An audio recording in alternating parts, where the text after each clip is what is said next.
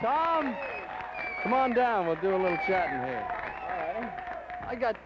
I got kicking around a subject with the guys over there about long hair. How long have you had long hair?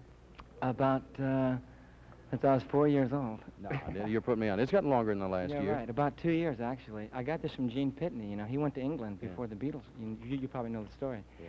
And Gene was in the Air Force or something, got his hair cut very short, and it grew out just like this.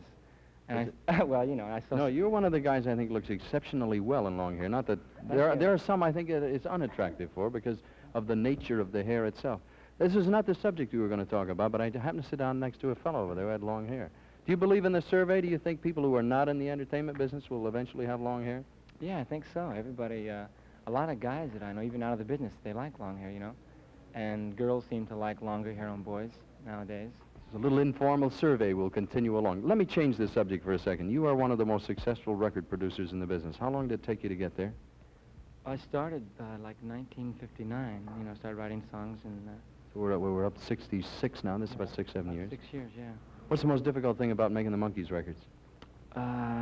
Thinking up new stuff? Right. There's so many songs we have to do because of the show. I mean, the show, because of the records, you know. There's a lot of songs we have to cut. We're on the second album right now. And how many cuts in an album? 12, and we've done about 25 in the last 6 weeks. No wonder you're working day and night.